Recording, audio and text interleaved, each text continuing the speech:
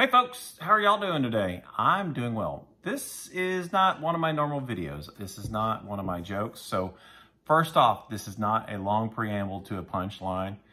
There are some funny moments to the story, but this is not a joke. This is a story. It has some funny elements to it, but it has some very serious elements to it. So yeah, I want to tell you a story about what happened to me 4 years ago on this very day. There's a little bit of a setup for that. So like I said, this is still not a joke, but there is a little bit of background to the story, to what happens on the events of this day on, February 18th, 2020. So sit back and I've got a heck of a story to tell you. When my wife and I moved down to Central Texas, we moved from the Fort Worth area to the Austin area in the summer of 2019. And, we enjoyed it. I liked it a little bit. I mean, I wasn't thrilled about coming down here. My wife's job brought us down here, and I had a transfer, so I left all my friends and family that I had up there. I have some family in the Austin area, but left all my, close friends that were in the Fort Worth and Dallas area to come down here, and, started working I was able to transfer, and I did that. It was kind of nice. About in the fall of 2019, I would say probably about mid-November, I had this, I guess you could say, looked like a sore.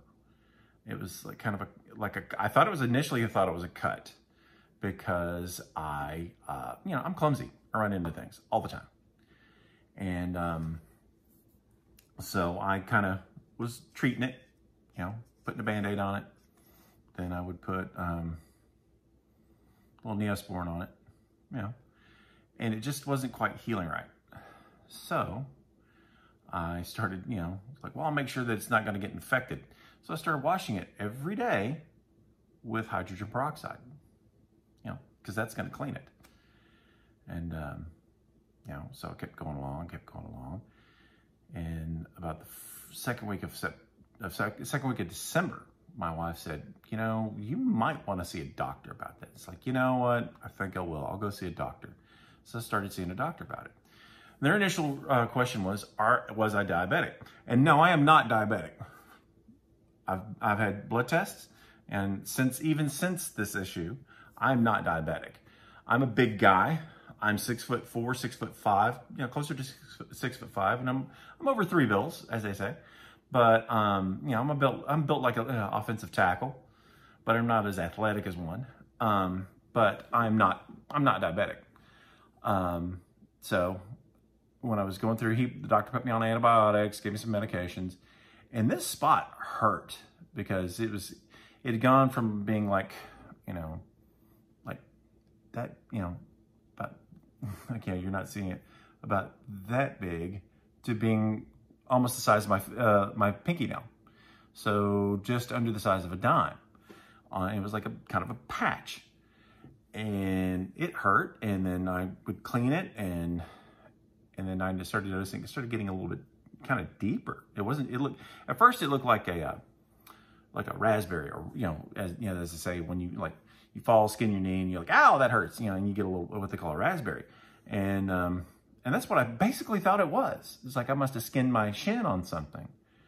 And so, like I said, kept cleaning it with hydrogen peroxide. And then the doctor said, well, maybe you might want to switch from that. That might be a little rough. It's like, oh, okay, well, I switched over to, how about this medicated soap? It's like, oh, yeah, that's good. Medicated soap was betadine, which is an iodine soap. So in January, I was doing that, and that was like I'd gone December and into January. He goes, okay, I'm going to turn you over to a wound care in this next month. So you need to get that taken care of. It's like, okay. And so, but I wasn't able to get an appointment until like first week of February.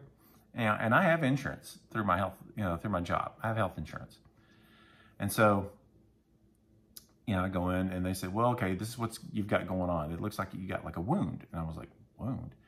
And so we're going to have you come in on the 18th of February. And this was the 13th of February. And I needed to get like an ultrasound done on my leg because they want to eliminate any possibility of blood clots in my leg.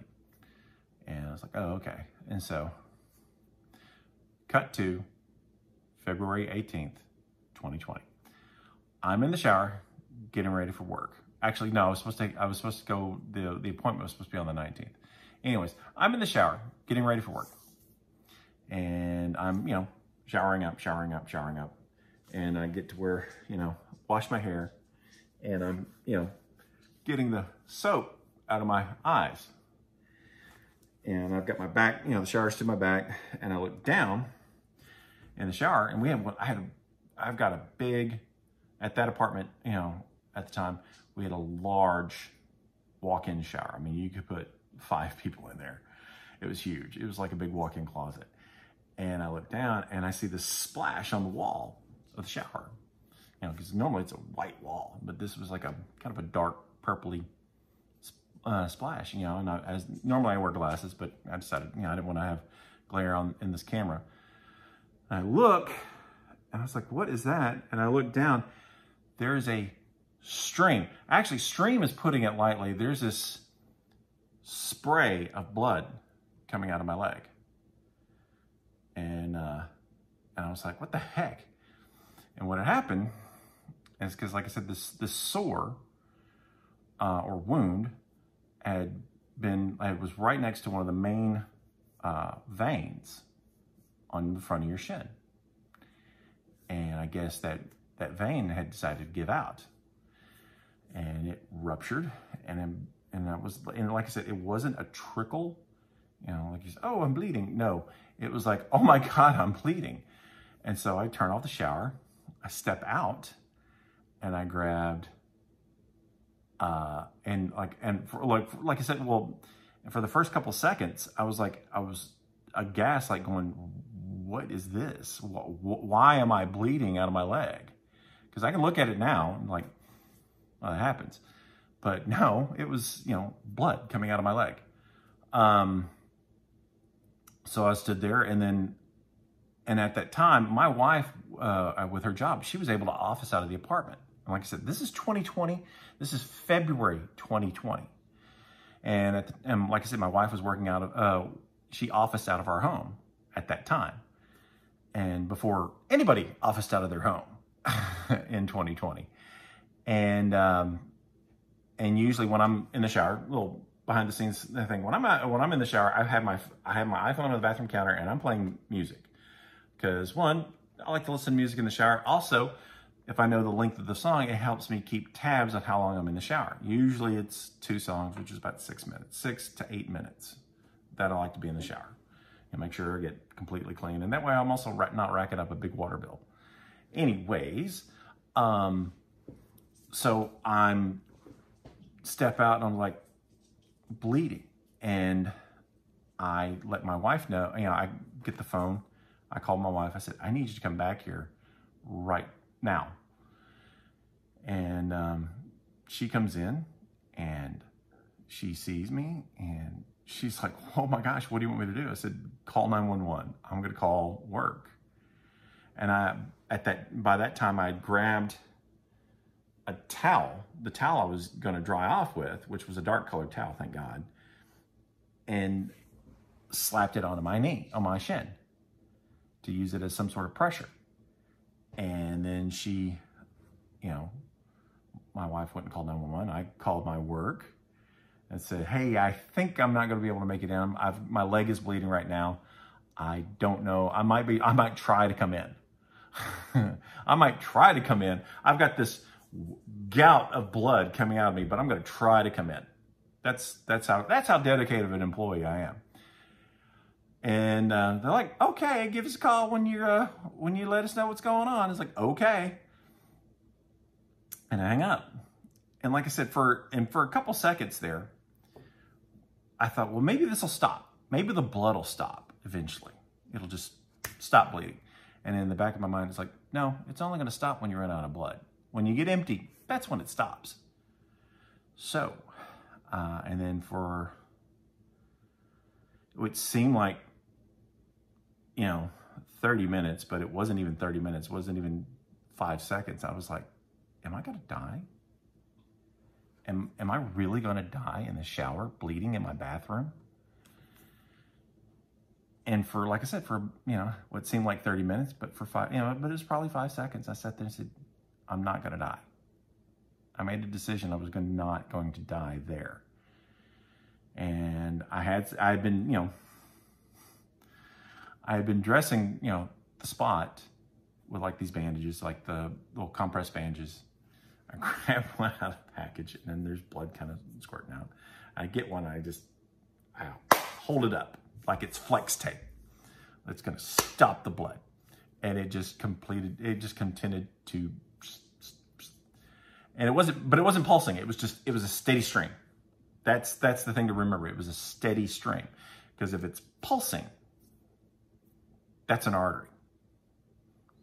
And the difference between a arterial bleed and what they call a venous bleed or a vein bleed. Vein bleed, you've got time. Arterial bleed, you have seconds. So, something to consider. So my wife called, she's talking to 911, and she is incredibly calm.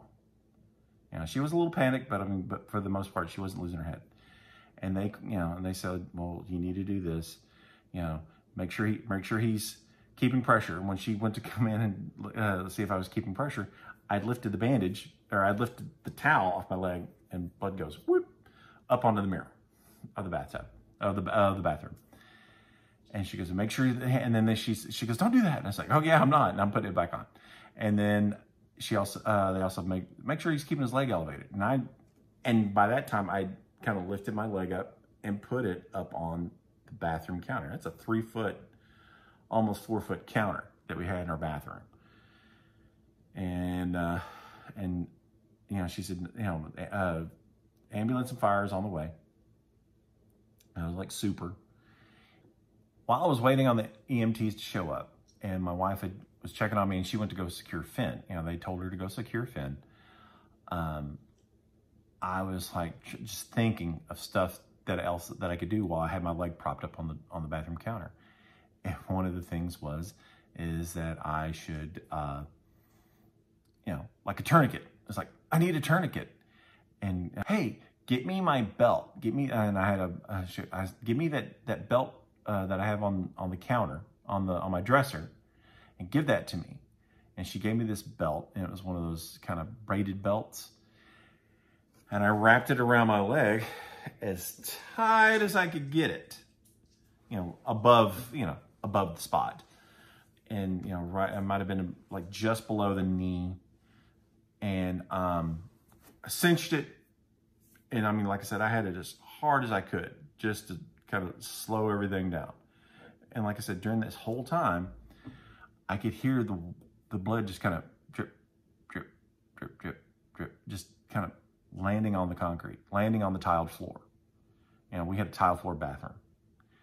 And that was getting kind of, and by that time the bathroom was getting pretty messy. And then by that time, ambulance had arrived. Or actually not the ambulance, the firemen arrived. They come in and they're like, okay, sir, what seems to be a problem? And I'm giving them a quick history. And I'm standing there. He's like, what seems to be the problem? And here is a 6'4", dude with his leg on the counter with a big old bath towel on his leg that's dripping blood. And he's like, are you okay? And I'm like, and I want to say, what do you think? What's it look like? Like, what seems to be a problem? I am bleeding out of my leg. And I told him, I shut down all sarcasm. I didn't let any intrusive sarcasm thoughts happen through. And I said, yeah, and I told him a quick thing. And they're like, all right, well, let's see what we can do for you. And then, because the whole thing was the firemen had gotten there first. The EMTs hadn't arrived yet. The EMTs were about 5 minutes behind.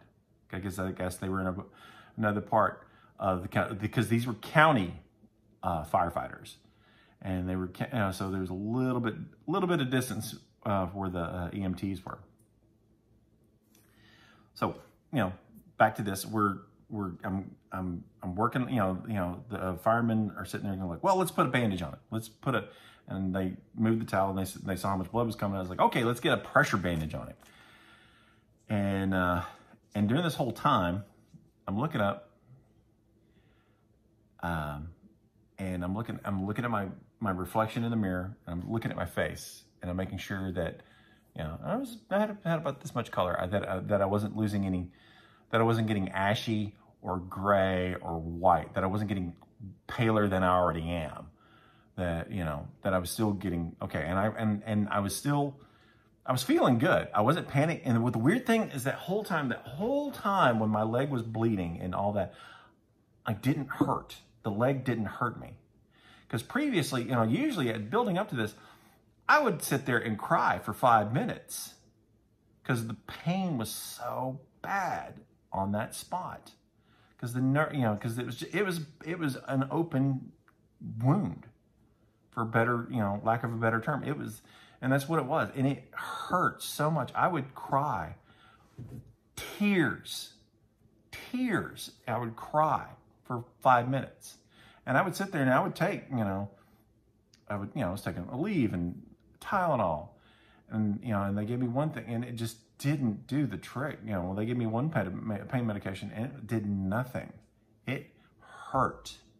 And I understand, and the whole thing is I understand when people talk about chronic pain. I understand chronic pain, and, and it would hurt so bad. And I would just, and a lot of times I'd be in so much pain, it was taking everything for me to get through the day at work without crying or tears welling up because the pain hurt, or lashing out at someone because I was in so much pain.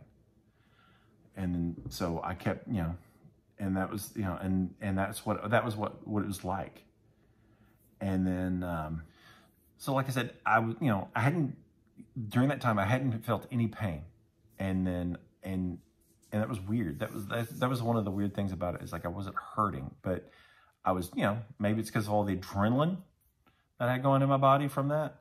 Because I was definitely in fight response. I wasn't flighting, I was fighting, because I guess when I decided that I wasn't going to bleed out, I was going to do this. And then I think by that time I think the ambulance had arrived, because I could hear it outside.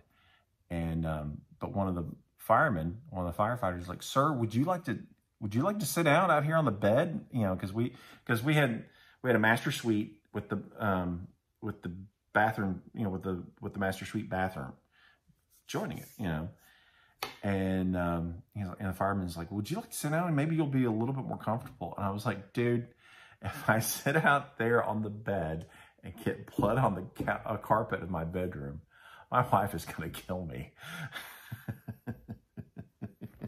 So I keep standing there, and then by this time, the other fireman, because I thought it was initially 2, but there was 3 firemen, and the other 2 had come back in with their gearbox, and that's when they started wrapping up my leg with a big pressure bandage, kind of like you see like in the war movies, like in MASH or any one of those war movies where they're putting a big pressure bandage on it. I mean, it was huge. It was like the size of a football. And then by this time, the 2 EMTs walk in, and they're female. So there it is. There's myself, my wife, 3 male firefighters, and then 2 female EMTs in my house, in my bedroom. I'm the only one that's naked. It was not as sexy as I thought it would ever play out in my head. So yeah, that's how that was. And like I said, I'm still standing there naked this whole time. And like, they're sitting there like, okay, the two EMTs like, well, okay, we got this. All right, looks okay. All right, let's get him out of here. And then one of the firefighters goes, let's put some clothes on him before we take him out of here. So yeah, so they put some clothes on me. I put on a t-shirt and a pair of my workout shorts, and then I can't remember if they tried to put me in the gurney, that they brought the gurney into the apartment, and they're like, well, let's not do this. And so it's like, let's get the gurney. They put the gurney back outside because it was it was a weird walk-in at our apartment. Because like you walk in and there's a closet and you turn to the left and then you're in the apartment. And so I guess they left it out there. So they put me in an office chair and they kind of rolled me up to the door and they kind of half lifted and half like let me step out of the chair. And I got in the gurney, and they put me in the gurney, strapped me in, rolled me up to the ambulance, got me in there, locked me in there. And they took off. And the hospital they were taking me to was 15, 20-minute drive. Because where we were, I mean, it was Hutto at the time. We were living in Hutto.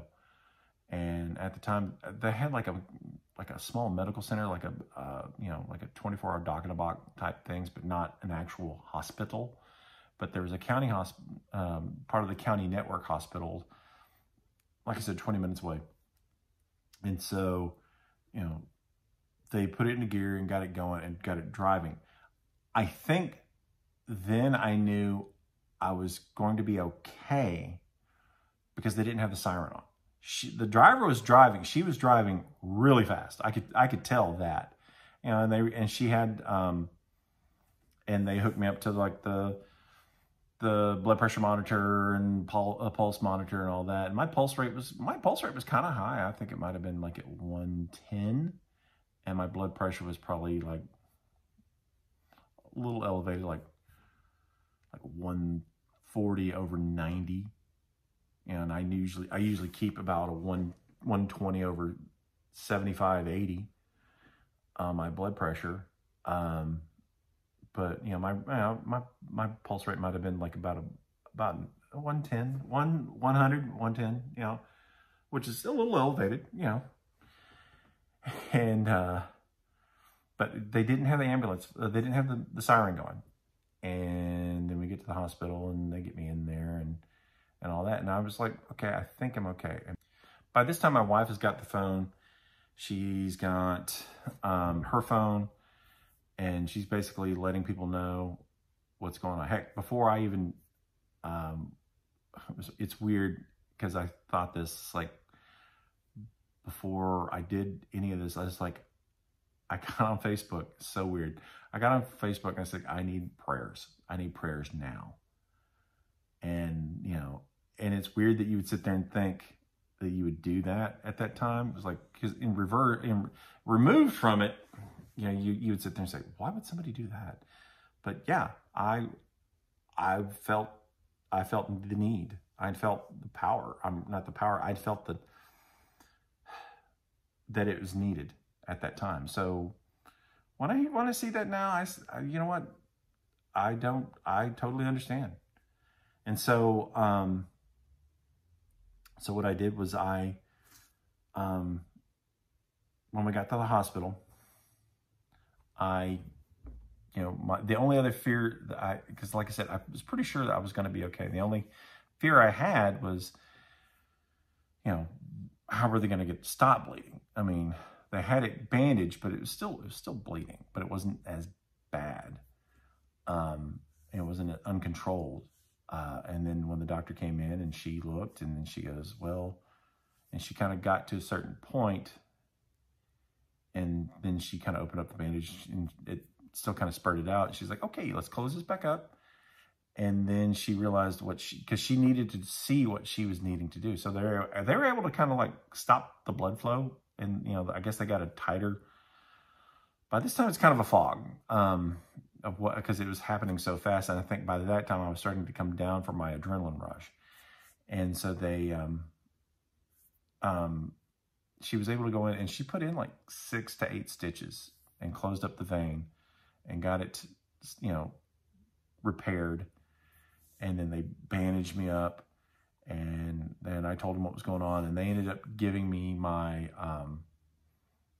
my ultrasound there. You know, they brought in a guy who did the ultrasound. He's like, "Oh, your leg's clear for the most part. You know, all the other stuff, you know, what we were looking for." And they ended up having me go from, which was kind of nice. They ended up having me not go because I was supposed to go to the wound care specialist was like on the other side of Austin. He was like practically 30 miles from where I was, and then I ended up getting to go closer. So like it would have been like an hour drive. It cut it down to 20-minute drive. So it was kind of nice. And you know, like I said, my biggest fear was that the doctor wasn't going to be able to get it closed up, and so she was able to get closed up, which helped.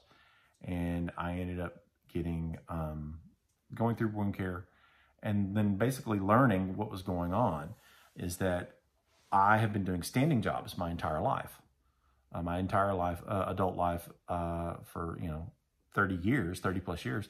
I have been doing, you know, some sort of standing job, you know, retail. I worked at DFW Airport for a while, and I've always been on my feet. And the biggest thing was, it's like, you know, you do that, you get varicose veins, you know, those puffy veins. And so, and what the problem was is that blood wasn't completely, you know, getting completely circulated. It would sit there, kind of pool a little bit and all that, but it kind of puffs out, and it kind of collect there. And so you eventually get to a point where you have a hard time if you get a cut there, because the pressure from you standing, it won't allow the wound to heal properly. It won't close because it's just, the skin's always being kind of stretched out because from the varicose veins. And then, so I was able to get that corrected. And I wear my compression socks all the time. Well, not all the time, but I mean, when I'm awake and working and all that. And then I had, then I learned in wound care to never clean a cut with hydrogen peroxide after the initial cut. And he goes, you use it once, and then you use soap and water for the rest of the time if you have to wash it. I was like, okay, I learned my lesson on that one. And so, you know, after I got discharged, they put me in a walking cast, and I followed up a couple days later, and I ended up being off work for about a month. But when my wife and I got home, we prayed in the car, in the parking lot of our apartment. And I was thankful. I thank God for me not dying. I thank God for the timeliness of the firefighters and the EMTs, and the skill of the doctor in the emergency room. It was scary, because I ended up bleeding out at least a pint and a half, possibly 2 pints. I didn't lose a lot. I lost a lot of blood, but I didn't lose enough where they would have to keep me overnight. That was also the other thing I was kind of concerned about. It's like I would have to stay the night in the hospital, but I didn't have to. Felt like I stayed the whole night, because this happened at like 12:30 in the afternoon, and I ended up having to be in the ER. I didn't get out of there until 8 o'clock, 8:30. So that was a little scary. I thank God for the EMTs, for the doctor, and for my wife being there, because if she had been at work, I don't know what would have happened. I mean, everything would have happened. I mean, if I called 911, and then, like, I don't know what would have, my wife calmed me down, or I was actually able to keep me calm. But if that had happened, I don't know. Like, if I don't know, I'd be afraid to think if that had happened if she was at work, and I was by myself, and that's the ultimate worst case scenarios, But And like I said, my wife and I prayed that night, and we've prayed every night together since then. So I'm not saying that, you know, it's the answer for you, but it helps. It helps in times of stress.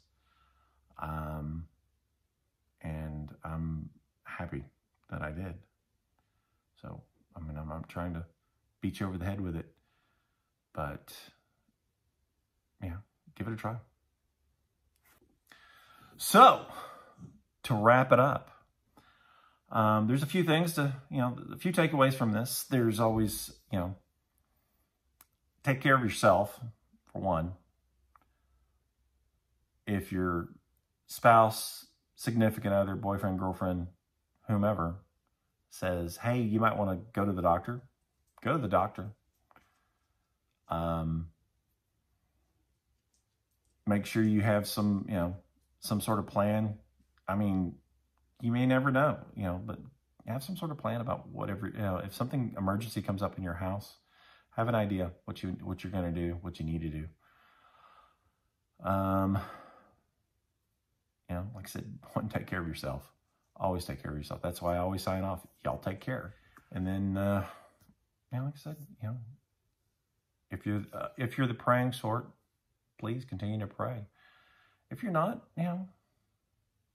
I'm not saying you should, but you can do what you need to do for yourself, okay? But as always, I hope I didn't bore you with this. This is a peek in what happened to me 4 years ago, and this is something I experienced, and it was scary, but I made it through. I'm here talking to you. This is one of the reasons why I'm actually doing this now.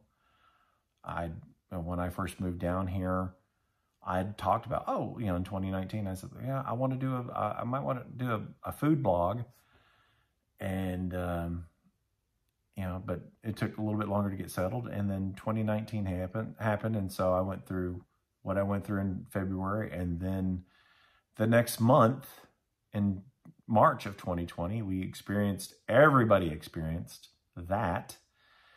And so when 2021 came around, I decided definitely by golly, I was going to do the Texas Food Dude.